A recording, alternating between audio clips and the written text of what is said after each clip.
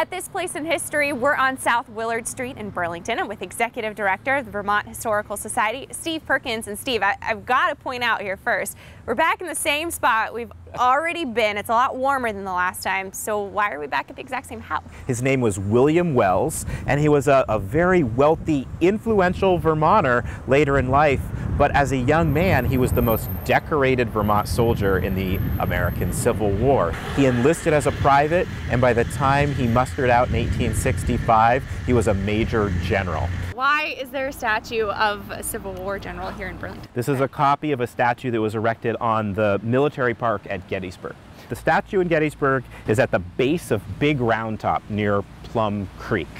And it's commemorating his valor. He won the Medal of Honor, and those of his troops in the First Vermont Calvary. He was the last commander of the cavalry of the Army of Potomac. A couple of things about William Wells. One is he's the most decorated Civil War soldier from Vermont. He enlisted as a private, and in 1861 and in 1865 he left the war as a major general.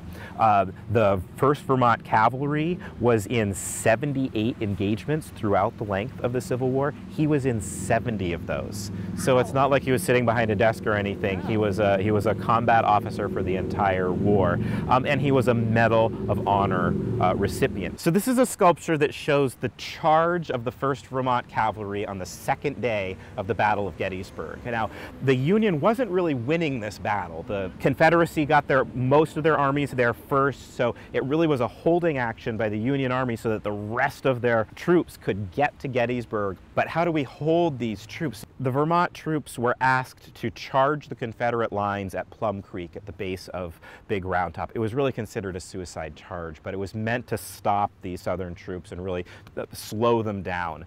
A General Farnsworth was in charge of leading this cavalry action, but he was shot very early on, and he's depicted in on the left-hand side of this sculpture. He's slumped over his horse.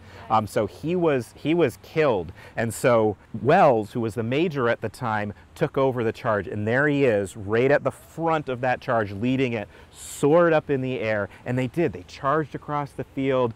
They were being shot at by Confederate soldiers on both sides and from the front, but they charged in. They went through the Confederate lines. He wheeled them around, and then he extracted his troops. They lost a bunch, but he was able to pull them out, so it wasn't a completely suicide mission. He made it out. That action helped slow down this Southern advance, and so ultimately the Union won this battle. After his death, he died fairly young. I believe he was 54 years old when he died of a heart attack. He was commemorated with this statue and a Medal of Honor. And you have something that belonged to him. I do, right? Yeah. I think we're gonna have to go back to the studio. We have some really special objects. This is a cavalry guidon, and that's a pennant. It's a flag that the cavalry troop would have carried into battle. They got shot up, they got torn up. This one you can see right on it. It says U.S., United States, Company C, 1st Regiment, Vermont Cavalry. So this was the Vermont Cavalry, and this is William Wells' unit. This flew in battle throughout the American Civil War, and most famously during the charge at Gettysburg. This was at Gettysburg? This flag flew at Gettysburg in battle. This is actually his service weapon. This is what he would have used in battle.